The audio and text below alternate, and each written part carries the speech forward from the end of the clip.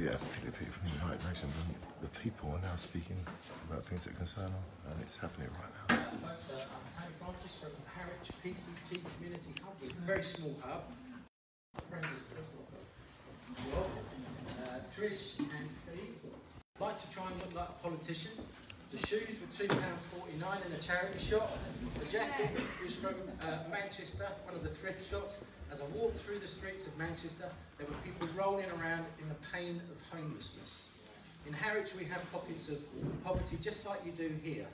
I'm a fortunate man. I've been in employment where I've been up and down the social scale a number of times. I've had my problems and one thing and another. I've been in the homes of the wealthy, in places like Lexington in Colchester, and they have their problems. But they don't have the problems that we have. They really don't. And my own view on the resolution to these problems is social solutions. And I believe that social solutions can only come through education. So my question is, can you please ask the government, just as we have a very fine human rights department at Essex, the world-leading human rights department that are very well represented here today, can we have a human responsibilities department, please, that is coming up with educational programs that they can feed into Eton and Harrow, Tendring Coastal Academy and Harwich County High School, and start it off with our primary school. A human responsibilities program, please. And they need to get out and have a look at the issues, and they need to get on the streets. They can come out with me when I street pastor. I'd love them to. They can go with Kat and see what the real problems are. Let them learn by experience, please.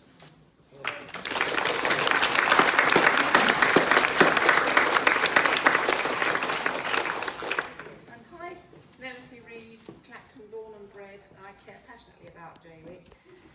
Listening to all these people this afternoon, I'm thinking, if you're lucky enough to be employed, how do you get to work? Because our public transport system around here is dire. It's not only expensive to get just to Clacton, but it takes forever. How many buses is it? 1 an hour? Come on, let's have some decent public transport. Thank you.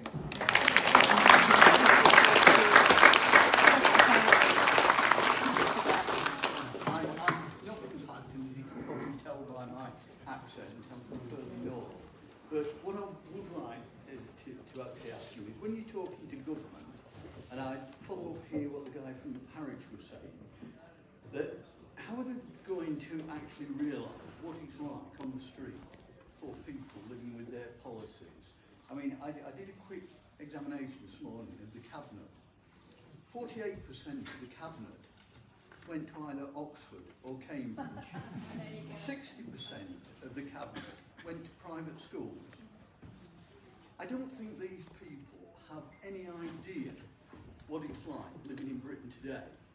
And I think I would be interested to know, what are they going to do in order that they more fully research the effects of the policies before they inflict them on people who've got no comeback against them? Thank you.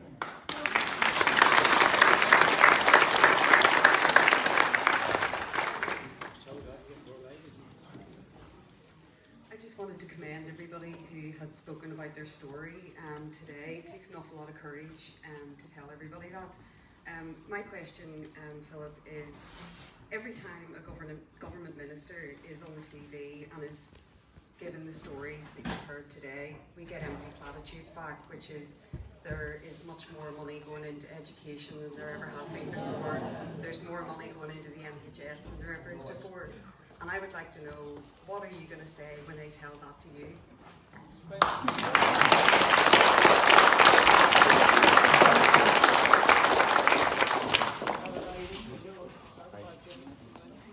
Can I get through? Yeah?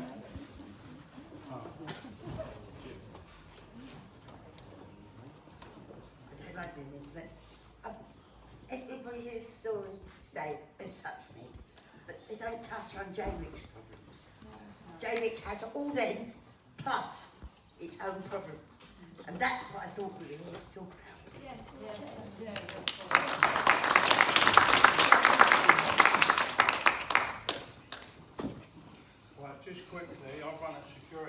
company locally, and universal credits is not just about poverty and hunger, it's pushing the crime rate up. I have seen a spike in burglary. Not everybody's a criminal, they're not all homegrown criminals. When people are hungry and they're desperate, they do desperate things. And the youngsters got nothing, no help, and all they've done is branded criminals. It's not right, it's terrible. Burglary is a terrible thing. But it's universal credits is pushing good people. They've got to eat, they've got to go out and provide. And it's pushing the crime rate up. Not many people in my industry would say that, because I should be rubbing my hands together because I'm getting loads of work and a nice few quid. But it's wrong. It's not right.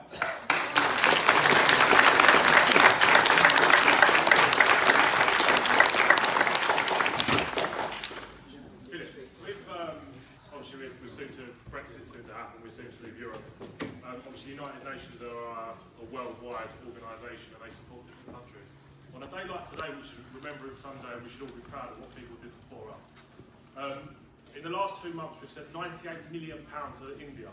We've sent £4 billion to Africa, and we cannot feed our own veterans. There's people in this room who struggle to eat, struggle to feed themselves.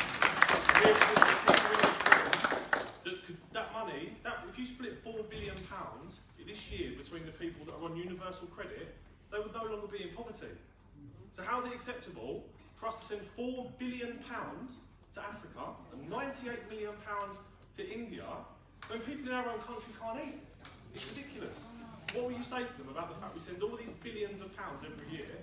They say we're going to save £350 million a week by Brexit, but now we're going to have to pay the divorce bill in billions. So we might as well have not done Brexit and just spent the money on universal credit to take all these people out of poverty.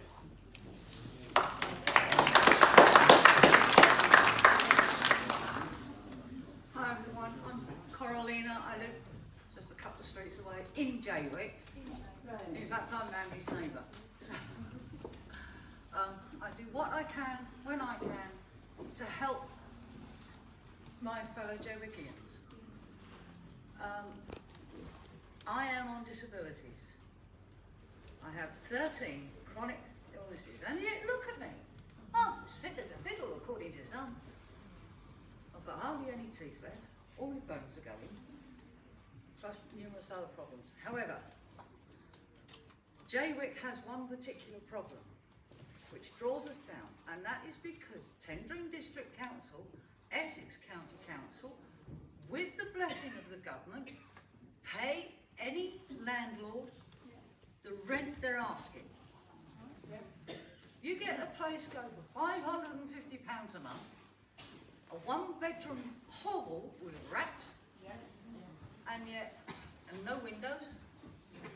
I have several friends with no windows, through no fault of their own, and the landlord said, "Oh, we'll make that good if you clear the front.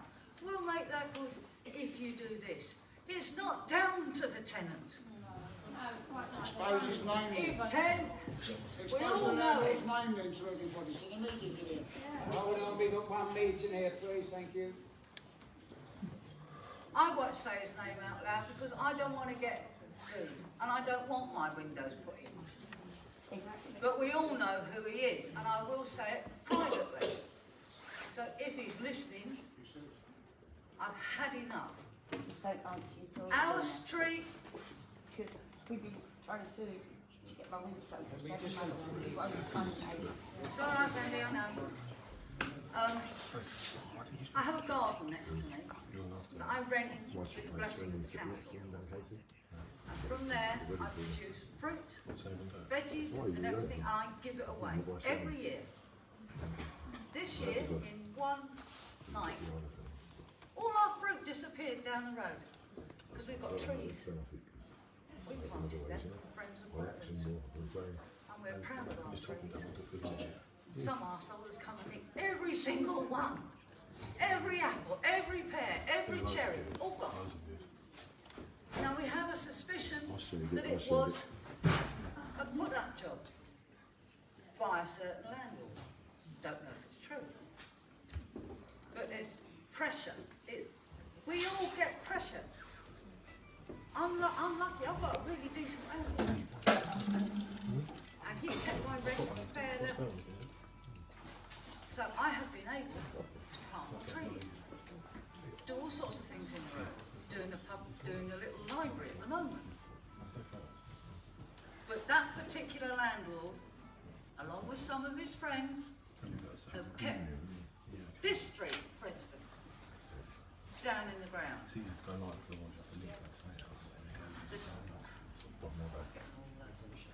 Yeah. So we have to vet the landlords. We have to please ask our government to sort out the laws and regulations concerning private tenancy, where the tenant doesn't suffer because of the ignorance of the landlord.